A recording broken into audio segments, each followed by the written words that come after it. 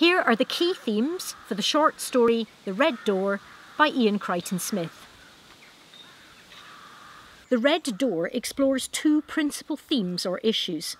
Here's a quick overview of each of them. 1. The individual versus society, or individuality versus conformity. Firstly, Crichton Smith contrasts Murdo's meek acceptance of the conventions imposed on his life by the other villagers. For example, I have never had the courage to wear what I wanted to wear, with Mary's courageous individuality and her refusal to worry about what other people think of her. For example, her world was her own, depending on none. Secondly, he explores how the catalyst of the Red Door, with its suggestion of a new exciting future, leads to Murdo having not just one but two epiphanic experiences. Firstly, the realisation that he has never truly been able to be himself before. Secondly, the realisation that there is actually nothing stopping him from leaving the village. Even though he is middle-aged, he is described as being stunned by the thought of leaving. This new insight triggers a significant change in Murdo's perspective on life, which results in him resolving to assert his individuality and defy the community's claustrophobic expectations. It is this decision that leads him to Mary's door by the end of the story, from where he looks back at his own door.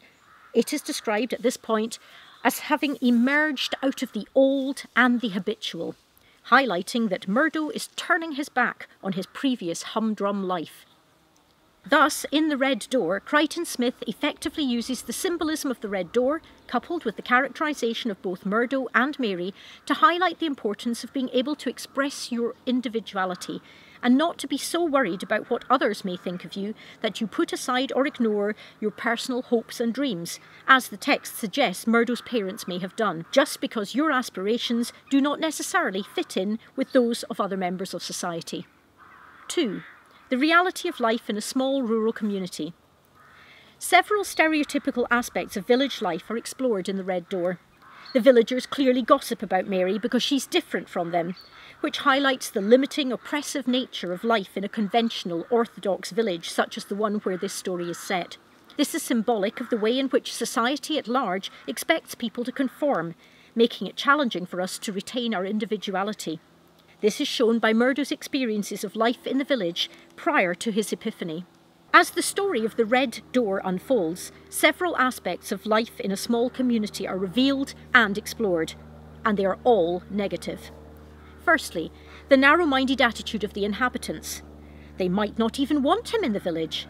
Secondly, their suspicion of anything new or different. What would the neighbours say? Thirdly, their prejudice against Mary, who is considered slightly odd. And fourthly, the overwhelming feeling of obligation to comply with other residents' expectations, as demonstrated by, if they think I should go to church, I go to church. Thank you for watching this video and hope you found it useful. See you next time. In other videos on The Red Door, we look at an overview and key quotes from the story. If you found this or any of our other videos useful, it would be great if you could subscribe to the YouTube channel. Thanks for your support.